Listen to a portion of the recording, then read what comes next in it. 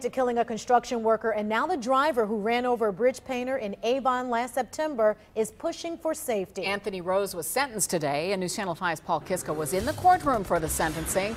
Paul, Rose had some things to say.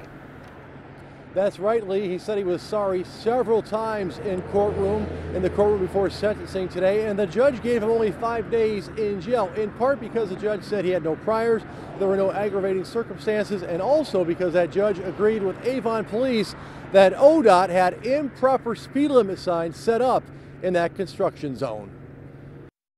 To the family of the deceased, all I can say is I'm sorry. 50-year-old Anthony Rose told the court today he was sorry for striking and killing 63-year-old Peter Maglis with his Jeep in September. Maglis was painting a bridge in the Nagel interchange at I-90 in Avon. The words I'm sorry ring hollow, but they're the only words I have to offer. Judge Daryl Bilancini could have given Rose 3 months behind bars, but gave him 5 days in jail because there were no aggravating circumstances. Rose was not on a cell phone and was not speeding.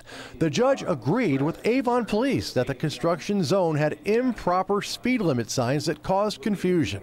The driver in front of Rose slowed down. Rose hit that car, then swerved through orange barrels, killing Maglis. So they had a recommended speed there that said 55, and they had the actual speed there that was 65, and so it was very confusing with those 2 different speed limits and 2 different colored signs. Rose told me today he's urging lawmakers to make sure concrete barriers are used to protect workers in zones like this and that speeds be lowered.